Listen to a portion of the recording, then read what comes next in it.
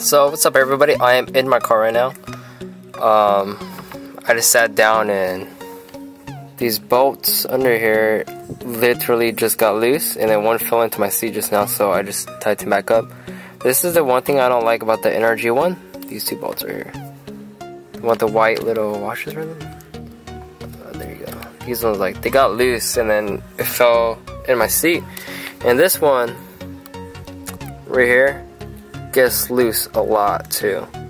So for example, look, if you, oh, I can't really see in the video, but I can move the steering wheel a little, but I'm gonna get rid of this energy quick tilt later on. But for now it works because it allows me to get out of my seat. And I just picked up the shift knob. This is the carbine shift knob, if it will fucking focus. Come on, bro. Okay, anyways, yeah, this is the carbine shift knob. I just picked it up, and it actually feels pretty good because when I'm shifting, I like grabbing like this. And then normally you got the round one, like I don't like grabbing like this, I like grabbing like this. So I was like, oh yeah. Oh wait, what am I doing? Okay, so this video is about the K-Tune shifter. Someone asked me on my Instagram, and I got a lot of questions about it too when I first got it, about how I like it or how I feel about it.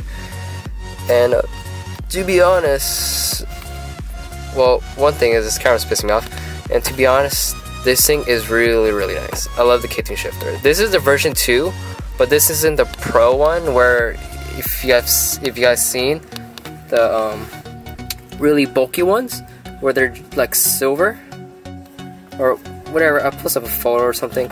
This is the I guess I'll say the regular one, but this is the second version, which has can't see the ball down there, the one to adjust the throw. It's gold, so that's pretty much the second version, based off the pictures. But this shifter is really solid. I think the first version, this hex key right here normally gets loose, so it'll pretty much get loose when you're driving, but I had no issues with this at all. And the benefit about the K-Tune shifter is you could adjust the throw by using the ball right there.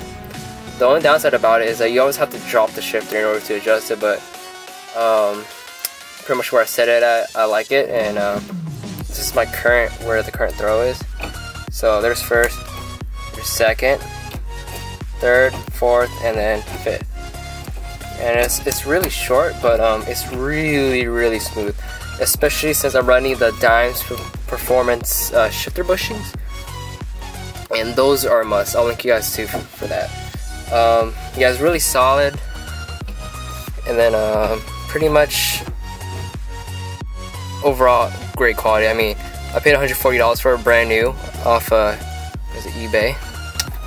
And yes, and you can adjust the height of the shifter. So you see how there's these little indents, and then there's two hex keys right here that you just unscrew, and then you can adjust the height. It's pretty much like a shift extender, because everybody buys those Circuit Hero shift extenders and everything, or the eBay ones, whatever.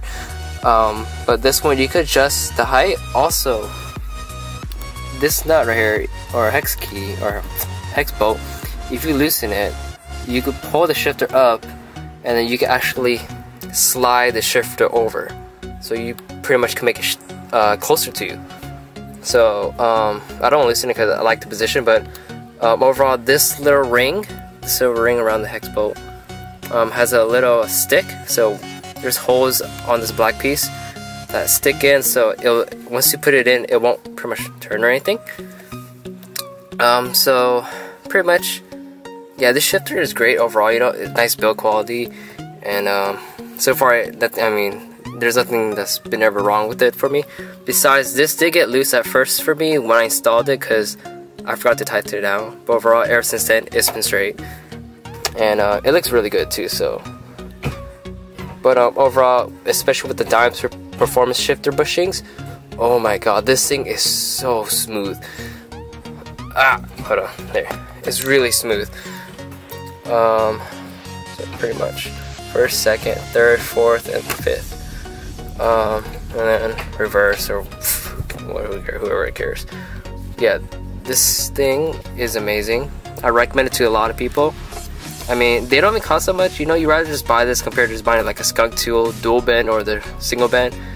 A lot of people buy the race line. I really wanted that at first, but then my friend Dwayne, he said to stick with the K2, and I decided to do that, and pretty much I like it ever since.